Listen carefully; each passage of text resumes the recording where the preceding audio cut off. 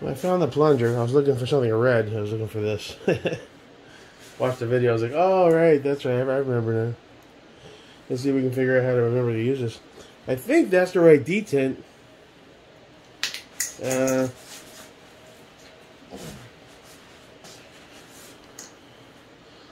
Let's try, where's my spring? Let's see here. Put this detent right here. Don't you go anywhere, pal. Let's get this bad boy here. Okay. Insert you this way on the track.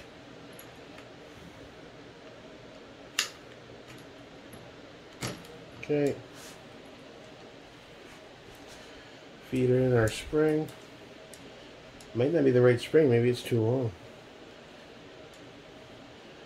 And then we feed in our detent. Or the detent's not the right detent. Insert plunger. Turn upside. Good. Alright, we're solid. Alright, cool. Put that back in there. Put that spring back in there.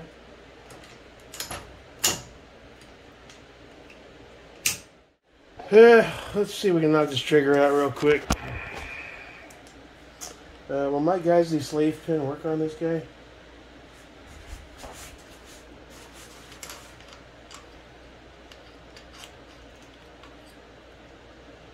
Should. Universal? Yeah.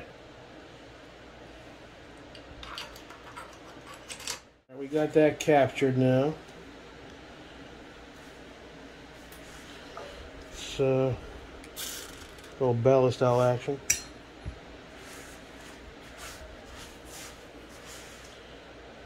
I tried to use a slave pin from the Geisley, but I was having trouble with it. So, this punch has come in handy. Now, the trick is to apply some pressure on top while hammering it in. Let's try first. I want that thing going fluid.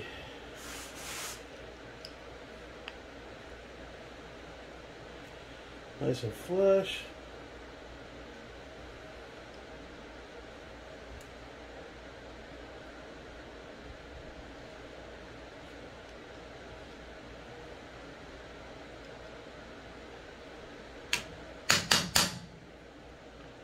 No, lost our capture. Okay. You know what I should have done? Capture it from the other side. It would have made a hell of a lot more sense.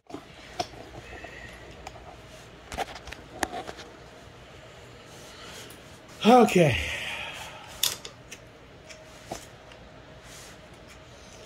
Should probably clean this with alcohol.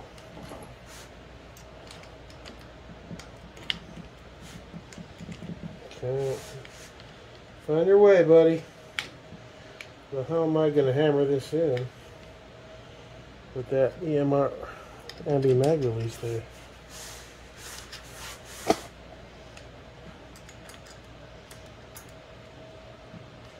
That's blocking the process. Install trigger before the rest of this shit. Well, that's how you learn, I guess.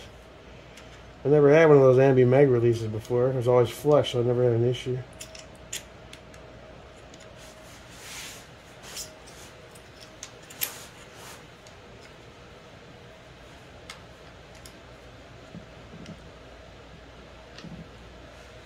Yeah, that's kind of blocking me.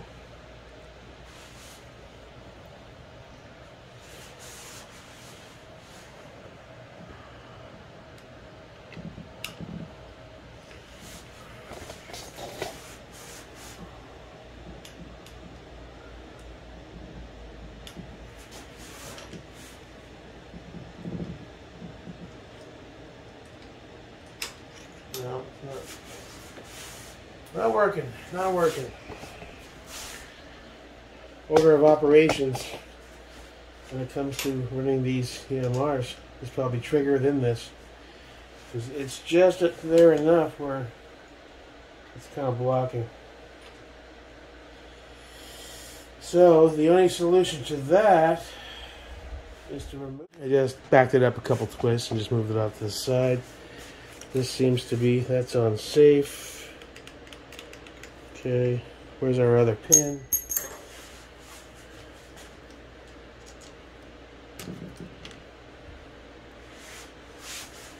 Oh. And that thing fell out easy.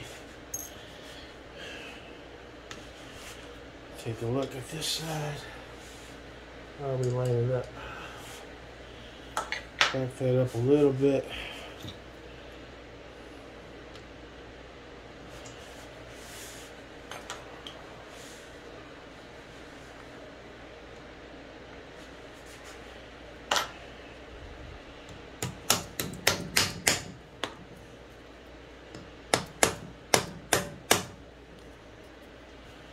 Okay, trigger's installed. Test functionality. Wait, hold on. Let me restore this guy.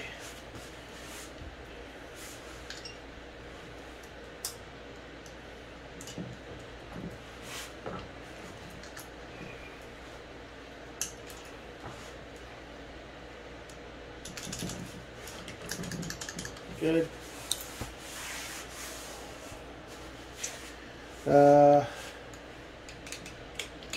Fire. Safe. Good. Fire.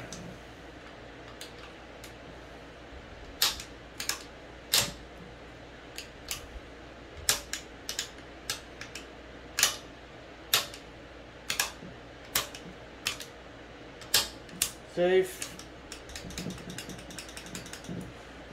There we go. Trigger's installed. Now the coolest thing about it is, here's a little FCD. I got a kick out of that duck, man. Alright, trigger's in. We're on safe. Seems functional. Bolt catch captured and functional.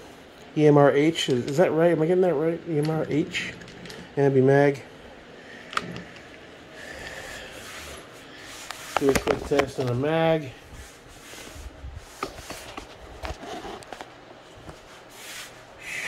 Let me get a unloaded mag, will be good. Okay.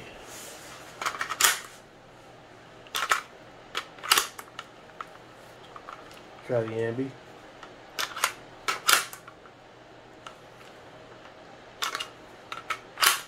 Let's try a loaded mag because it has the weight.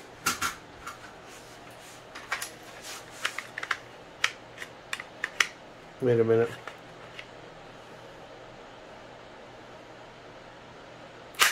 Alright, be careful. I know live ammo, there's no BCG or anything, but yeah, that comes out wicked nice.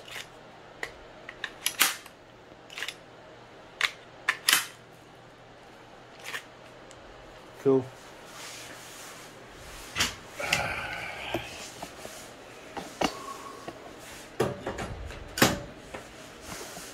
Alright, so there isn't really much left other than torque down the castle nut, install the trigger guard,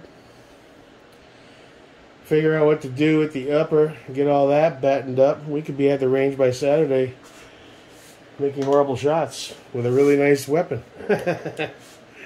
Cool, man. Alright. We're getting there. Fire. Yeah, solid. Safe. I still need to take these off and do 45 degree. You can just twist the tumbler around or some shit. Good to go. America. Hell yeah.